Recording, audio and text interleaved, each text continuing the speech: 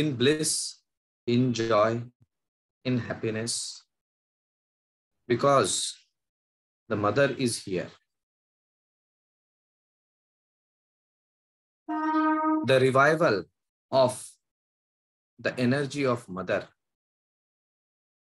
through the Shatchandi Yajna and Sita Kalyanam. That is what is happening at Sri Swamiji's Tapobhumi. And I was mentioning earlier, in the Bhagavad Gita, it is mentioned, Masanam Margashirshoham. In amongst the months, I am Margashirsh. That is what Bhagwan says. So, we are in the month of Margashirsh. And today is the first day of Margashirsha. Margashirsha Shukla Pratipada. And from Margashirsha Shukla Pratipada to Margashirsha Shukla Panchami, for 5 days, the invocation of Devi and the chanting of the Shatchandi paath takes place. And on the final day, there is Kanya Puja, the highest form of tantric worship. Swamiji spoke about it in great detail. This is what is actually happening. And this is a part of the sadhana of Sri Swamiji. And you see, if I know the President of India, I can connect to him individually, immediately, without any hindrances or blockages. And because I can do that, therefore, whoever else is associated with me gets the benefit of meeting the President, bypassing almost all hurdles.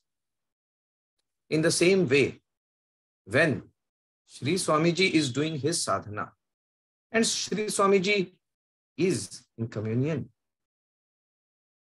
then Ma comes not because we call out to her, but because Sri Swamiji has called.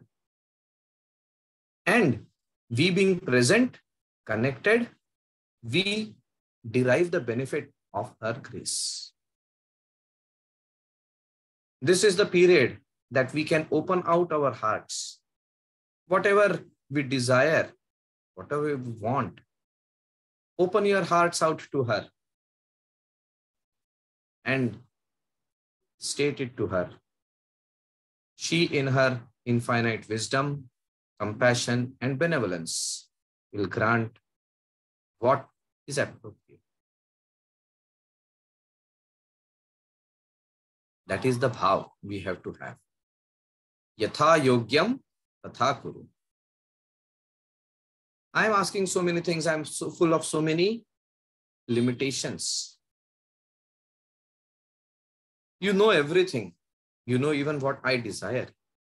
But I state it to you and then request you to grant whatever is appropriate for. I might not know what is appropriate for me, but you do. So I request you to bless me as is appropriate for me, because she knows what is appropriate for us. The mother knows what is good for the child. Of course, the intelligent mother. Today's mother, many times, is not intelligent on this aspect. But she is the cosmic mother. She knows everything. She knows us in and out, past, present, and future. She knows everything. So she knows what will be best for me. And she also knows that if my child is weak, I need to support him. We don't need to tell that to her. She knows. And she prepares us. so that we become stronger. Having this faith, having this connection like a small innocent child with one's mother. We should connect with Ma over the next 5 days and remain in bliss, joy, and happiness. Hari Om Tat Sat. Namo Narayan.